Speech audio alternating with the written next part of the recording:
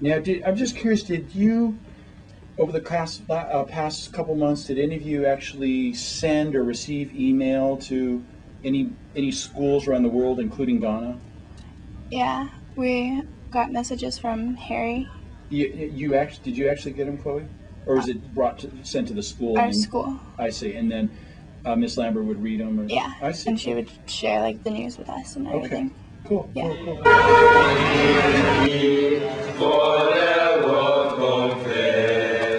Thy name, O Jesus, be forever blessed. Hallelujah,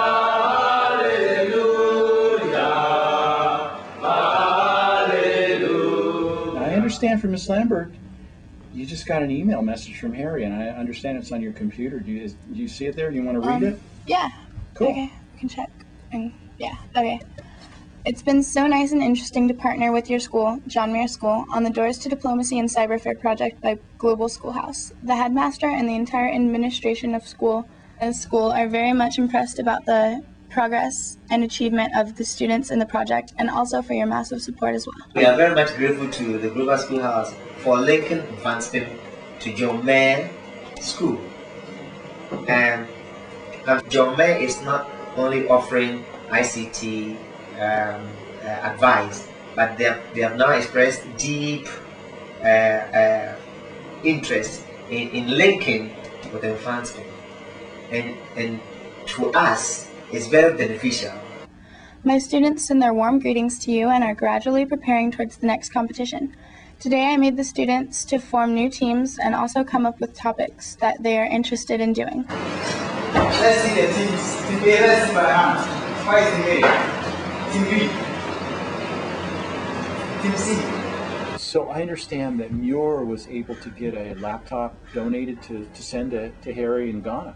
That was thanks to our parent group. And our parent group has been active in providing computers to students at Muir who don't have them. And one of those computers, actually it was her own personal computer that she was willing to donate, went to Harry. This is the laptop sent from Leslie. I almost considered the boys, as I thought of them, since it was a all-boys school. They were like part of our school. We just didn't see them every day, but we heard from them all the time. You're referring to the boys' school in Ghana? Right. Wow. Right, because they were here with us in the projects, just not physically. So as we donated computers to our students here, we donated naturally one to them, and it made sense to us. Hi, my name is Harry Onotete. I'm a student of University of Cape Coast, and I'm doing a volunteering work at University School. Those diplomacy seems to be a different and interesting project.